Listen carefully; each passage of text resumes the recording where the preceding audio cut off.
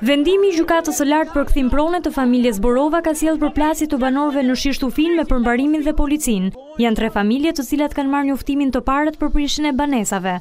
Banorët thonë se janë njoftuar nga Përmbaruesi pak ditë më parë se do u shemben banesat, pasi Gjykata e Lartë në 2006 rrëzoi shkallën e parë dhe apelin, që u kishte dhënë të drejtë banorëve që ndërtimi i shtëpive të tyre ishte i rregullt. Do vika i nukut shemi shtëpitë 80 vite më parë që janë ndërtu, janë të regjistruar me gjithë dokumentacionin e plotë në hipotekë, si do t'i prishin nukun me çfarë drejtje, me çfarë ligji do t'i shemi, kjo është absurditet, nuk diskutohet. Po dhe shtëpia të tjera që janë ndërtu më vonë vepron ligji i legalizimit, gjithë objektet janë për legalizim. Unë jam bazë ligjeve të shtetit shqiptar.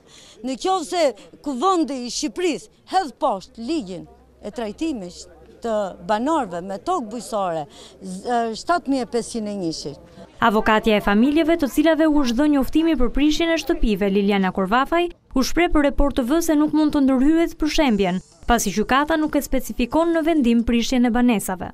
Sipas vendimit gjyqësor, në dispozitiv ku thuhet vendosi, se kjo është pjesa kryesore e vendimit, nuk thuhet që familja Meta të lëroj dhe dorëzoj sendin.